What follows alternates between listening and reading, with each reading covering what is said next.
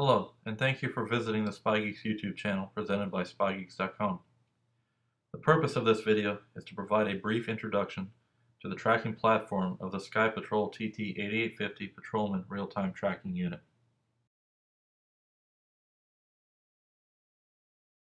In order to locate your Patrolman Real-Time Tracking Unit via the tracking platform, we'll want to navigate to www.skypatrol.com. On the Sky Patrol website, you'll notice a customer login button to the right hand side here. We'll simply click on that button, enter in the username and password that was supplied to us, and then click the login button to log into the tracking platform. Once the tracking platform loads, you'll notice off to the left hand side here a Units tab that has an IMEI number listed here. This IMEI number should correspond to the IMEI number that is located on the outside of your Sky Patrol package.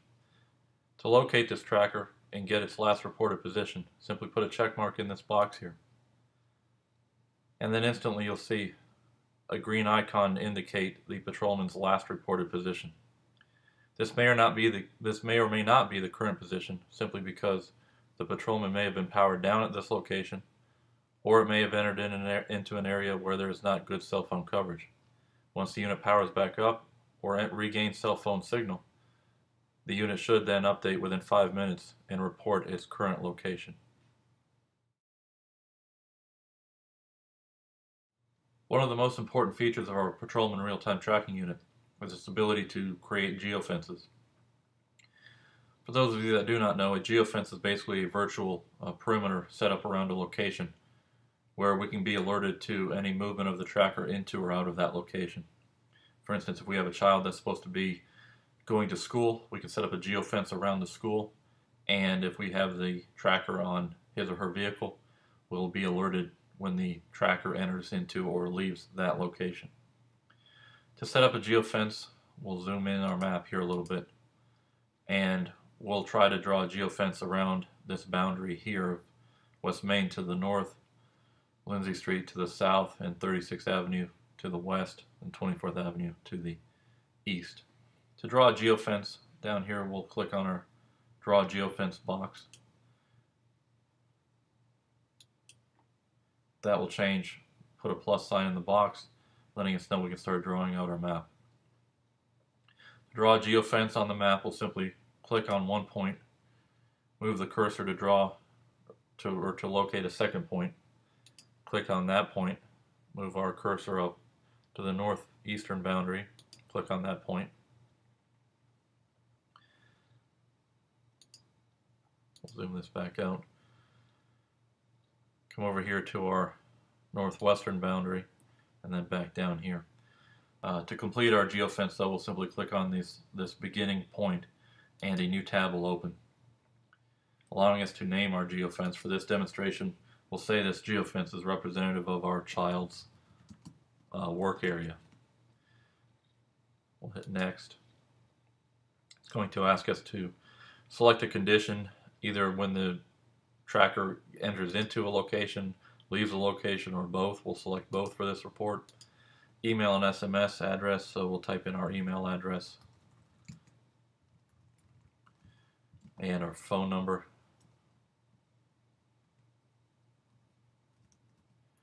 And then you'll select the unit we want to apply our geofence to.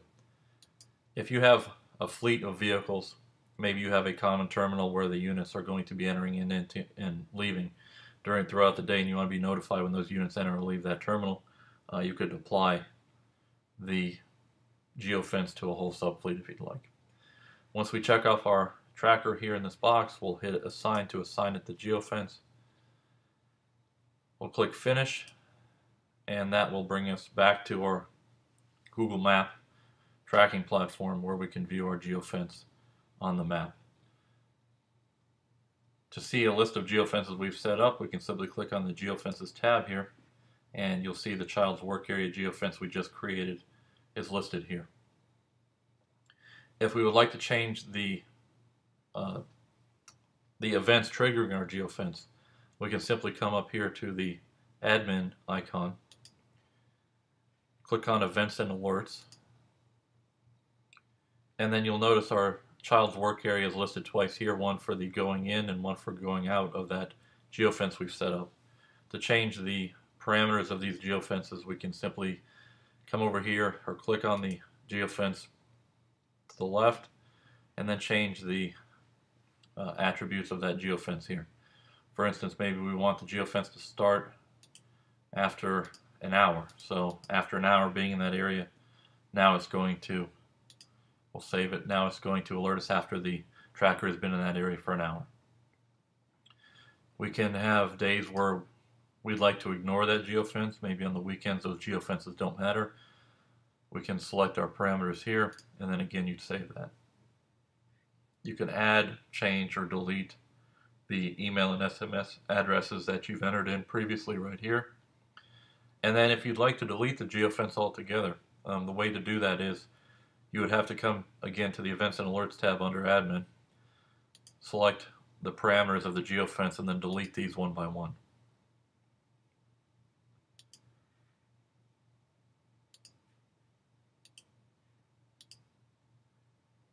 And now our geofence, it's still going to be listed here on the home page, but we can now go ahead and delete that geofence if we'd like.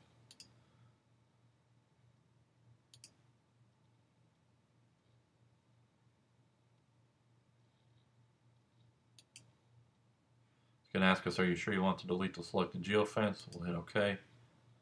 And it says the geofence is successfully deleted.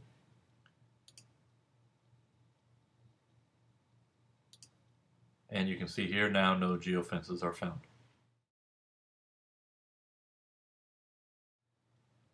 To see a list of previously stored or recorded locations, we'll simply come up here to the reports icon and click on it, and this will bring up a reports menu. We can select one of the available reports here in this box. The three that you're probably going to be using the most will be the last 10 positions, location history, and possibly the events report. To open up a report, simply click the report,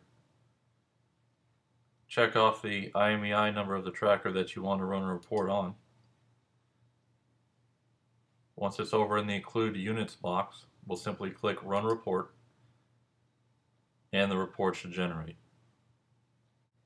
The last 10 positions report does exactly as the name suggests. It reports the last 10 positions reported from the Patrolman Real-Time Tracking Unit.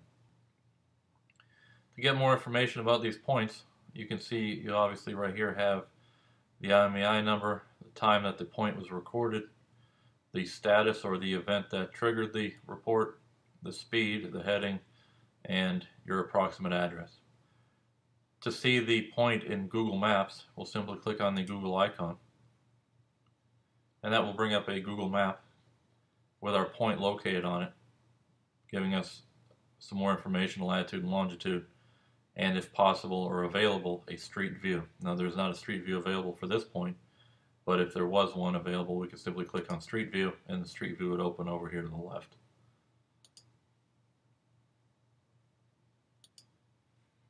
If you wanted to see all of these locations displayed on Google Maps, we could hit Display Locations. And what will happen here is that the points will start mapping out on Google Maps. We'll probably want to get a closer look here simply because the points are within 5 miles of each other, so we can zoom in here. And we can notice that the points have been drawn out here. If you would like to export the report to Excel, possibly for historical tracking or whatnot, you could do so. You could also print a copy of this report or refresh the screen and see if any more points have been recorded. The second report that we're probably going to be using will be the location history report.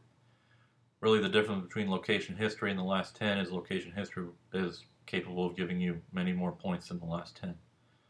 To view the location history report, we'll click on location history, select our tracking unit,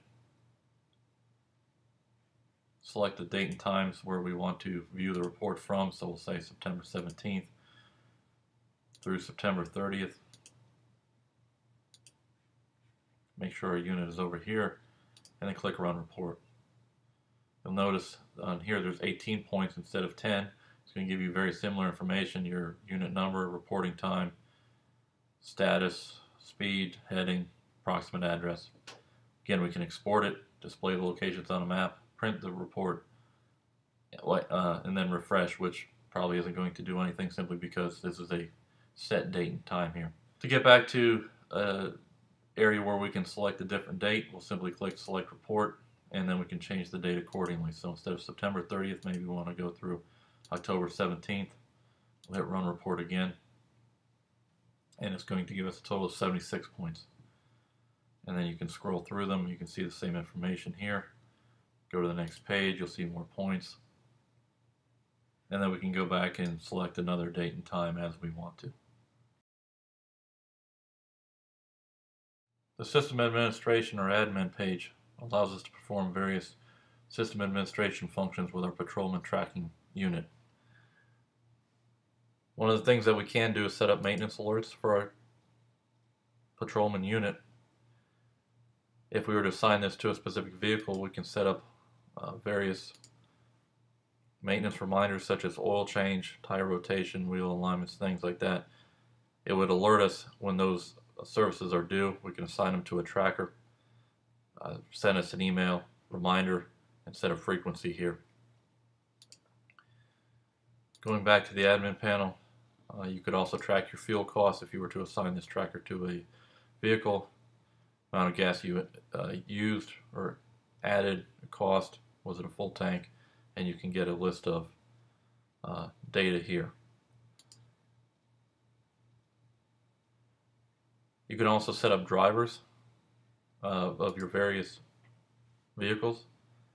Simply input their name and information into this box, and then you could